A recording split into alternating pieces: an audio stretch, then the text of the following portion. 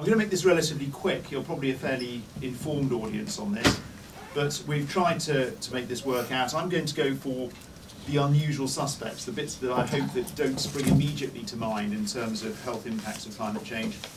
Tony to my left will be picking up on some of the other impacts, and then hopefully we'll get some solutions as well. This is my world, it's intensive care, that's where I do my clinical practice, and the feature of these sorts of patients who tend to die is either they're hit with some overwhelming impact, or much more commonly they've been rendered very unwell with some chronic background condition, and then they get the second hit, and it's the second hit that ends putting them up there, and a third of them will end up dying. And I'd like to suggest that that's the situation we're in with our planet.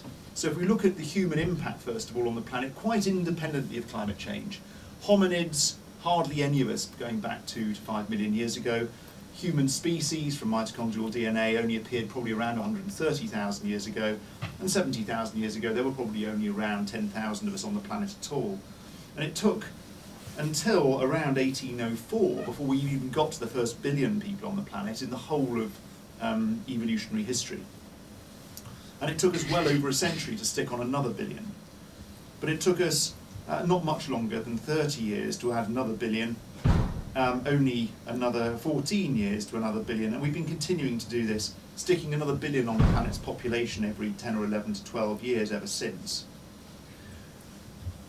The problem is that each of those people is using more and more. So if we look at GDP per capita fixed at $1990, you'll see that that's gone up enormously.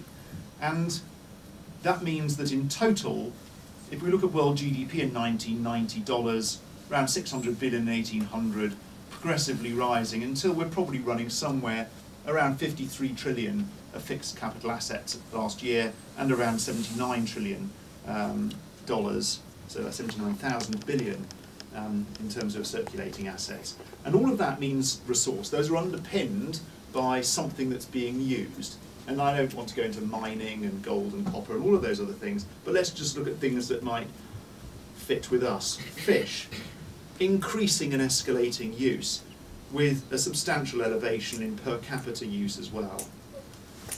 We're already up to around 20 kilograms, not an awful lot, but it is when you're looking at 7 billion people. That means that fish stocks are collapsing, and once you go below around 300 species in any area, the stocks tend to collapse because of ecosystem degradation. And we're heading on a very steep downward cycle in terms of fish stock availability. We needed to grow a hell of a lot more, not just because there are more of us to eat, but a lot of those people want to eat a lot more. The richer of us in the countries like ours, where we have our obesity problems, and Ian, I guess, will touch on that later, but the poorer people, who also quite rightly have aspirations for greater consumption. We want to eat more meat, so we have to grow a lot of crops to give to the cows that produce this sort of level of meat now. And they're showing no signs at all of slowing down, and neither will it in the near future. And if you're going to grow a lot of crops, and you're going to graze a lot of cattle, you need a lot of land. And we've used up what's available at the moment in terms of access for crop use and cattle grazing. And if you draw a map of the world, which you're very welcome to do, and look at the Arctic, that's an ocean, it's frozen, it's melting, you can't grow anything there, you can't grow anything on steep mountainsides, you can't grow anything at high altitude, you can't grow anything in dry deserts whether they're hot or cold, you can't grow things on the surface of the ocean, and what you're left with is stuff like rainforest, if you want to drop more, probably around 1.5 billion hectares worth left, but we're chopping it down at this sort of rate already, and that's around 20 soccer pitches a minute still going. Indeed, if there are no resource constraints, just looking at the increase in population and trying to feed it in the next 30 years, humanity in the next 30 years will consume as much food as humanity has in the last 8,500 years. That's without constraint. And all of this increased consumption and use of resource means we're damaging our ecosystems. These, the UNEP data, this really is a rate of extinction probably 10,000 times quicker than that on the fossil record. And we're losing up to 8 species of index species an hour. Now that's the bad news, that's got nothing to do with climate change, just that's what we're doing quite independently of climate change. And climate change is the acute illness that hits the chronically diseased planet. And it happens because this is what we're burning in the form of fossil fuel. All of this stuff represents stored carbon that's been sequestered over many, many, many millions of years that we're releasing in the blink of an eye. And this number is going up by around 3.9% per year and showing no signs at all of slowing down. The CO2 you emit from this sort of emission, well over 30 gigatons a year, a fifth of that is still in the atmosphere in 33,000 years' time.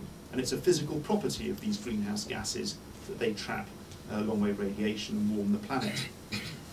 So with those sorts of escalating and immediate levels of emission, that's where we currently lie. This is going back from 400,000 years ago, atmospheric CO2 concentrations, and that's what we've done here, mostly in my lifetime, and I'm 50. We're now at the highest concentrations for well over 15 million years. We've achieved that in the space of 150 years. It's hard to understand what that means in terms of warming, because we get this idea, you know, small temperature rises. It's hard to grasp. So let's just look at the energy, the net energy imbalance. And it turns out to be around 6 watts per square metre. So 10 metre room probably here, maybe 10 metres to the back. This area here as a floor plate is gaining around 60 watts. That's a 60 watt light bulb of heat. In terms of gain, not going anywhere, across the entire surface of the planet. That's the sort of level of energy gain you've got. And if you turn that into Hiroshima bombs, which you can in terms of joules of energy that's released, you're looking at about 5 Hiroshima bombs a second. So if we start adding them up, that's what you're doing a minute. Every day of the year in terms of net energy gain to the planet. And the net result is that the temperature is rising, there is no doubt. The Berkeley data, these were data funded by climate deniers who funded Berkeley to do the modelling, and you'll see rather embarrassingly the temperature was the highest of all the other records.